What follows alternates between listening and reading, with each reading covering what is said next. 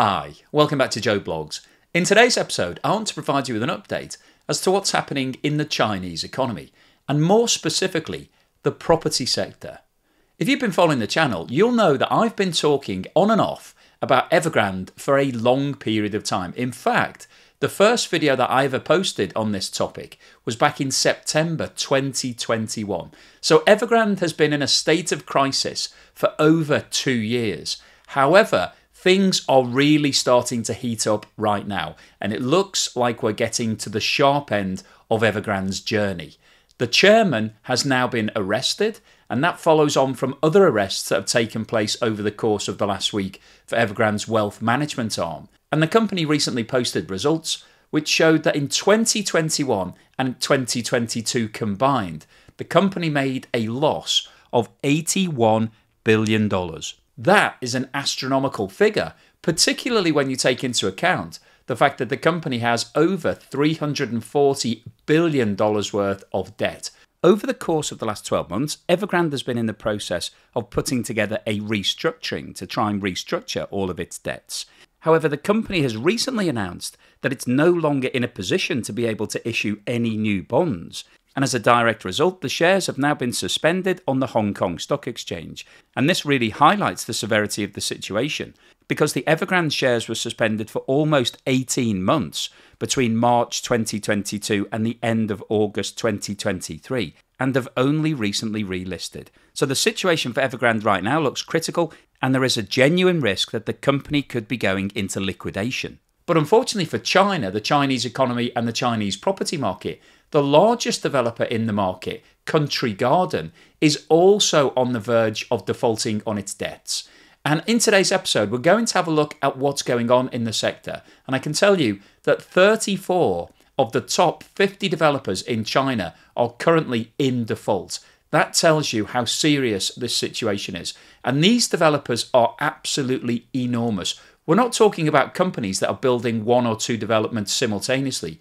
These companies are building hundreds, and in Country Garden's situation, thousands of developments simultaneously. And these developments are also absolutely huge. It's not uncommon for these developments to include tens of thousands of apartments. So in today's episode, we'll have a look at the list of the developers that are currently in default and what's happening with their bond prices. Because unfortunately for the global economy, what's going on in China isn't going to be contained to the Chinese economy. This is going to have global ramifications, because there are a lot of institutions all around the world who've been buying paper. They've been investing into the Chinese property market over the course of the last 10 years. And there has been a significant reduction in the value of all of that paper. So we'll have a look at what's going on in the wider market. We'll then have a look at the Evergrande situation. We'll talk about the arrest of the chairman and founder, what's likely to happen to him. And unfortunately, there are precedents in China where individuals who've been running companies who've been found guilty of fraud have actually been executed in the past. So this is a really serious situation from his point of view. We'll have a look at the financial situation of Evergrande and the proposed restructuring plan, which now looks like it's been torpedoed because Evergrande isn't in a position to be able to issue the new bonds that it wanted to. We'll then have a look at the Country Garden situation, because until now Country Garden had been the poster boys of the Chinese property market, but unfortunately things are starting to unwind rapidly for them. And then finally today I'll wrap up with my summary as to what I think is likely to happen over the course of the next 3 to 6 months, and whether we are likely to see an implosion in the property market and also the Chinese economy before the end of 2023. But before we get started on all of that, I wanted to remind you that if you're interested in seeing more face-to-face videos like this and also avoiding the adverts that you see frequently on YouTube, then please check out my Patreon channel. But if you don't like Patreon and you'd like to support the channel, please have a look below where you'll find links to buy me a coffee, as well as YouTube's super thanks and membership scheme. This table shows the list of all of the Chinese property development companies that have missed offshore bond payments since July 2020. As you can see, there are a lot of companies on this list, 55 excluding Country Garden Holdings. And as I mentioned at the start of the video, 34 of these companies are ranked in the top 50 Chinese property developers. So this really starts to give you an indication of the severity of the problem in China right now. Now, for all of you that have an objection to me reading out lists, don't worry, I'm not going to read out 55 Chinese property development company names. I'd struggle to pronounce some of them anyway. But I think the point here is that this list only covers the companies that have issued offshore bonds. So these are companies that have issued international bonds in dollars or other currencies. And of course, in addition to these companies, there are hundreds of other Chinese property development companies that have not issued international bonds. So the scale of the problem is actually significantly larger than we're seeing on this list. And in terms of understanding why the problem has got so severe for property developers, this table shows the year-on-year change in contracted sales.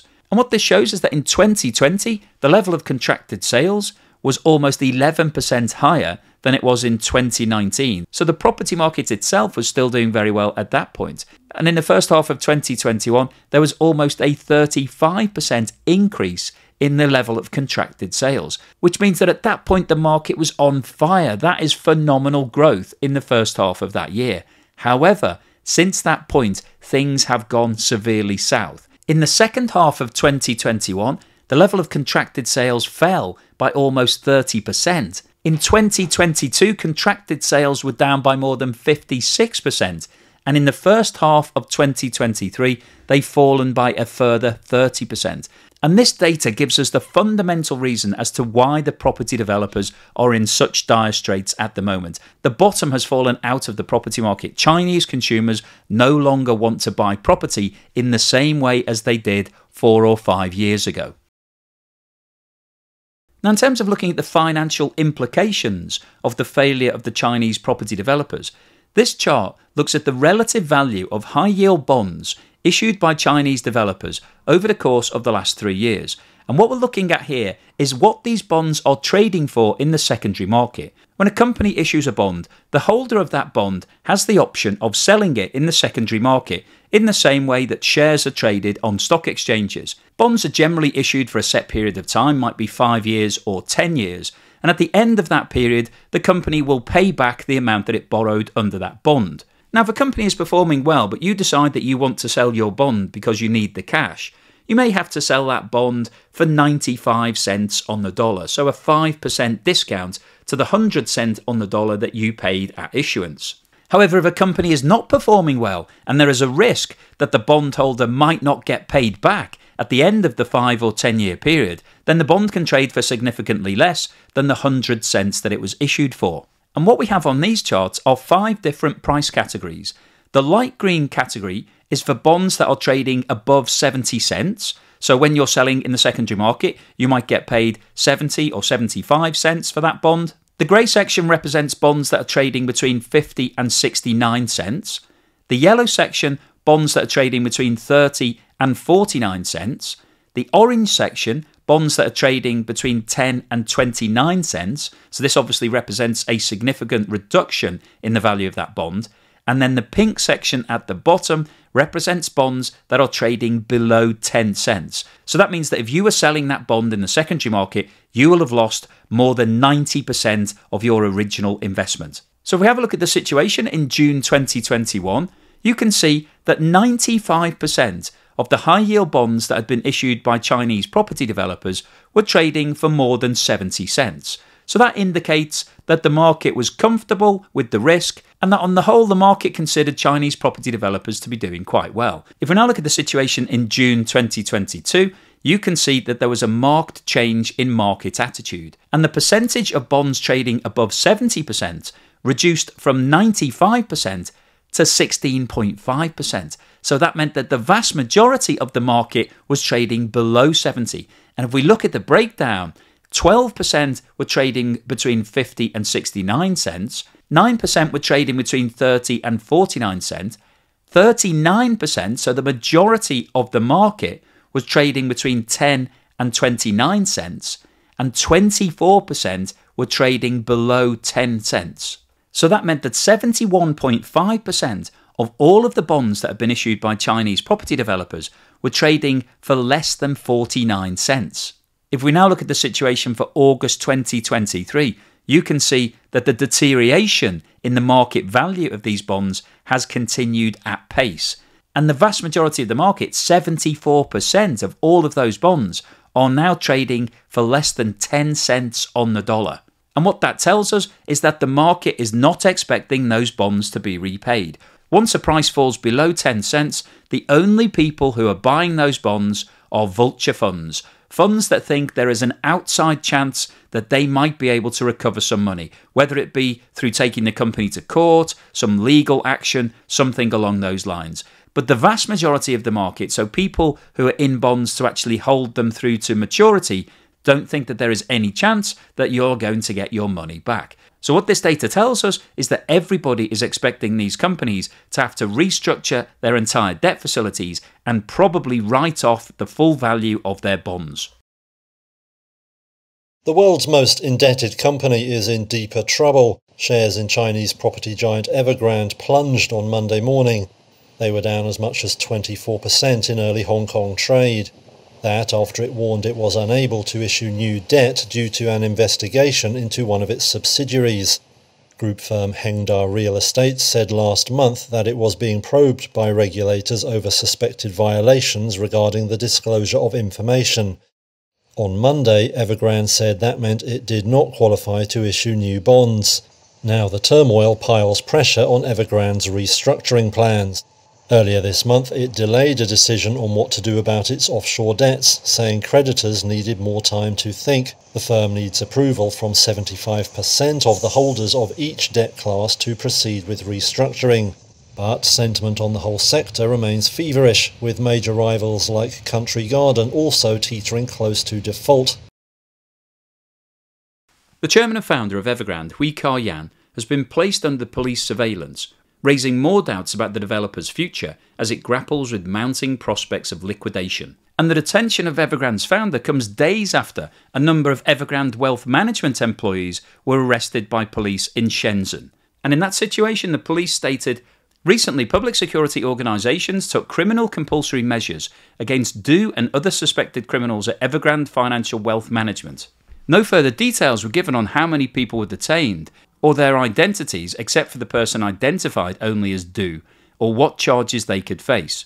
However, in a post on social media, the police called on the public to report any further cases of suspected fraud. Now, this situation is extremely serious for both the founder and the employees of Evergrande.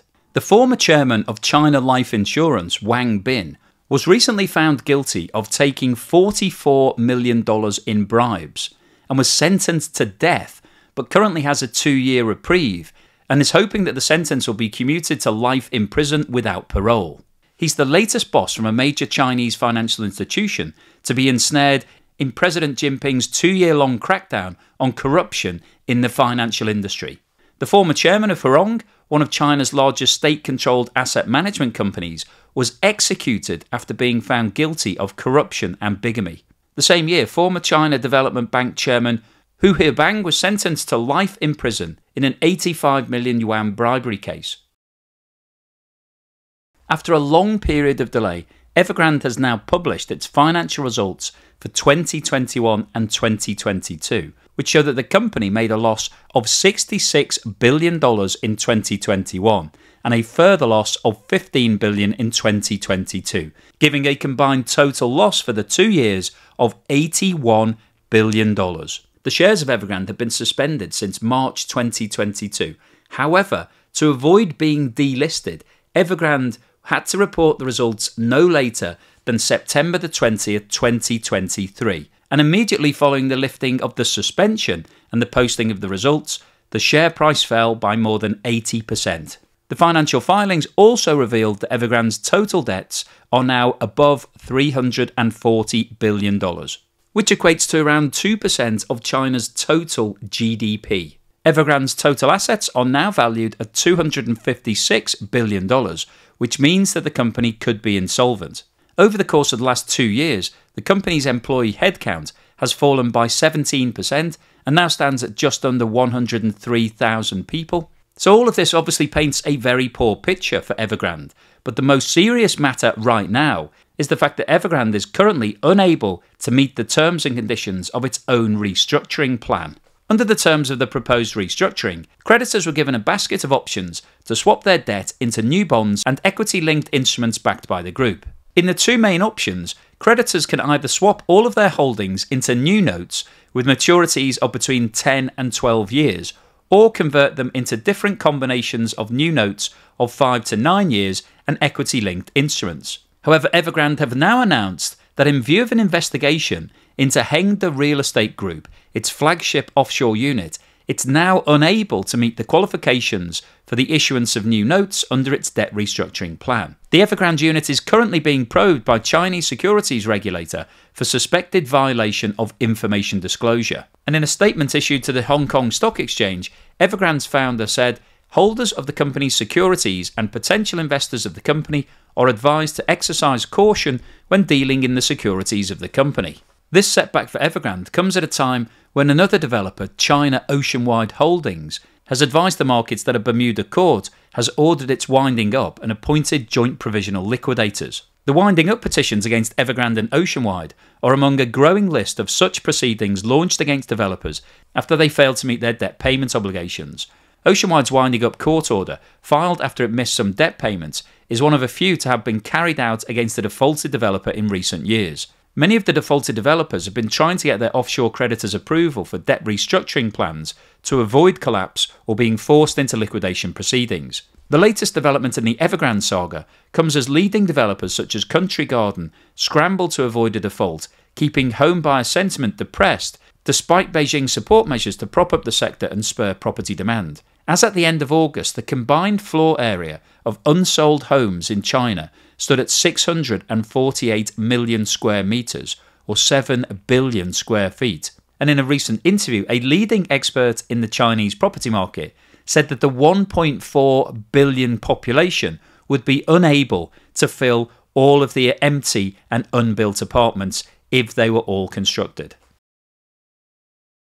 China's largest property developer, Country Garden, has reported a $6.7 billion loss for the first half of 2023 in a stock exchange filing. Country Garden, which was China's largest real estate firm in 2022, has 4 times as many building projects underway as Evergrande. The company has racked up debts of more than $150 billion and has recently advised the market that it failed to make interest payments on 2 of its loans. It's also warned the markets that if its financial performance continues to deteriorate, it faces possible default. In its filing to the Hong Kong Stock Exchange, the company said, "The shrinkage of the property sector, coupled with the not yet restored confidence of the capital market, exerted mounting pressure on the company's business operation."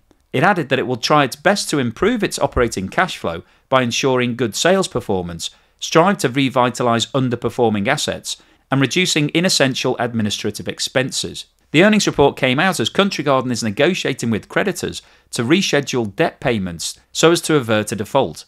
The company is also proposing to issue new stock worth 255 million Chinese yuan.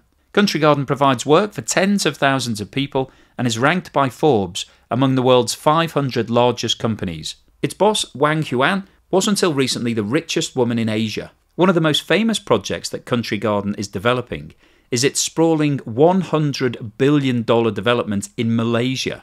Billed as a paradise with turtles and white sandy beaches, Country Garden's Forest City development in the state of Johor next to Singapore aims to house 700,000 people across 7,000 acres on 4 reclaimed islands, which is due to complete in 2035. Forest City is a joint venture between Country Garden and a private Malaysian company backed by the Sultan of Johor and the state government, and has been beset by problems ranging from environmental to regulatory issues since its inception in 2016. 7 years in, Country Garden has only invested $4.3 billion into the project compared with the initial $100 billion plan. And the development currently houses fewer than 10,000 people, around 1% of its target. As financial stress mounts on Country Garden, help from the Malaysian government will be crucial for the success of the development, and the company may have to bring in external investors to revive the project.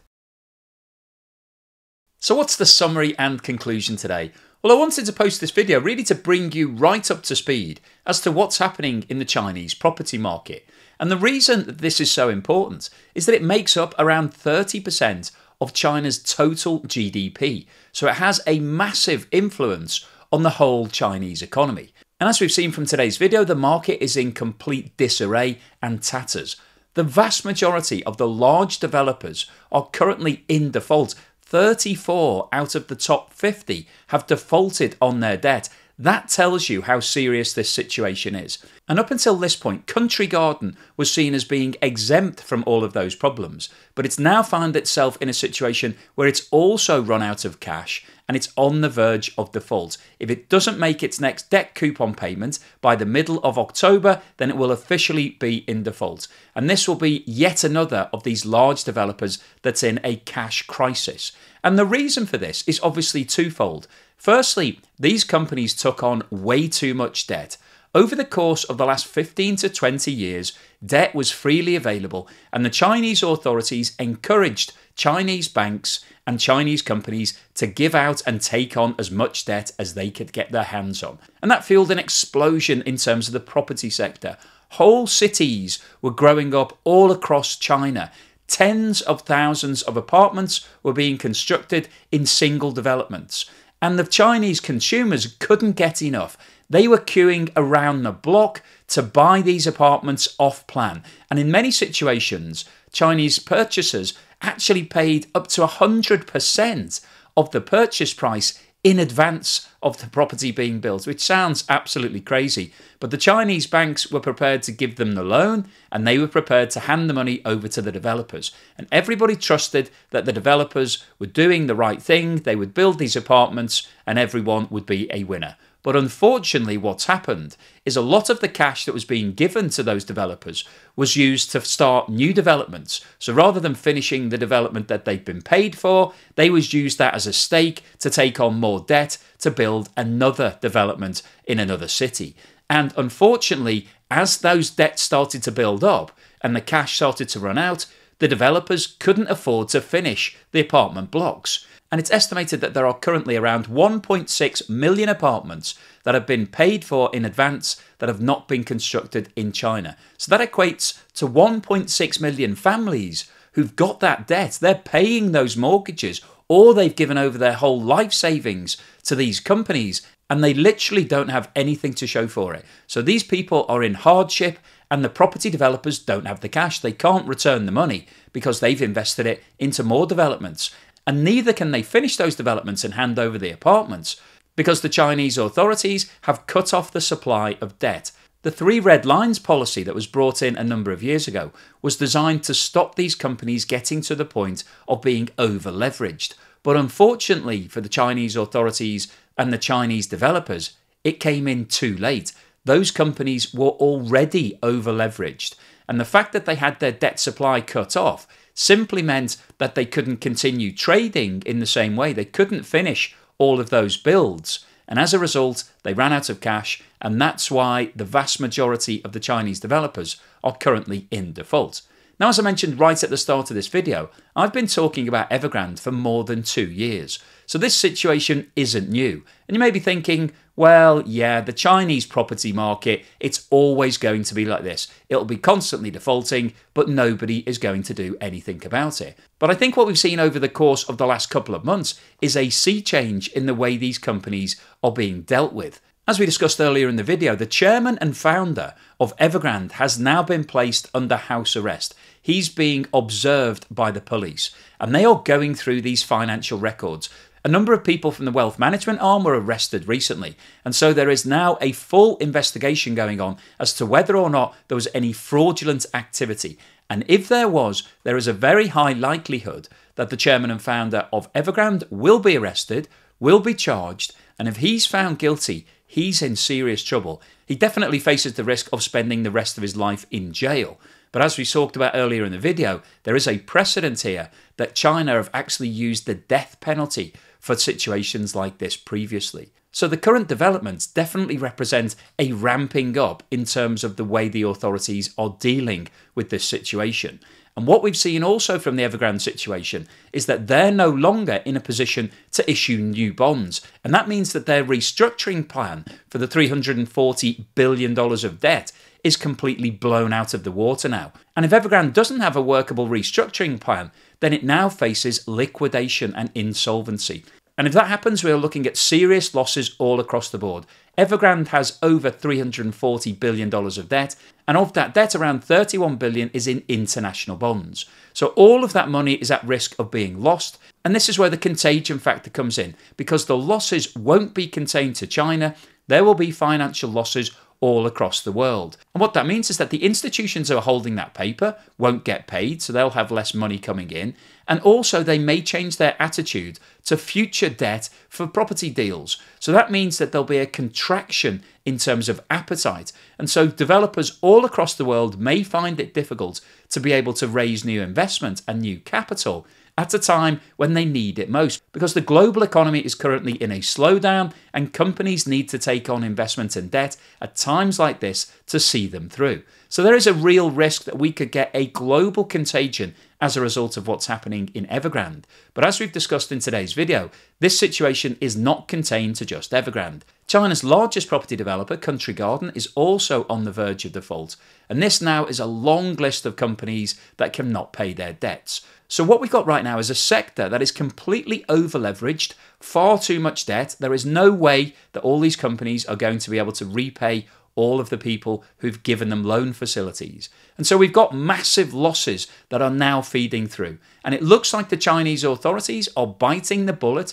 and have decided that this needs to now be washed through. They need to see this through to its conclusion. And these companies, if they're not solvent, potentially will go into liquidation and will go down. So we'll see a complete shakeout in the sector, and that's not likely to help consumer confidence. And consumer confidence in China right now with regards to the property market is on its knees.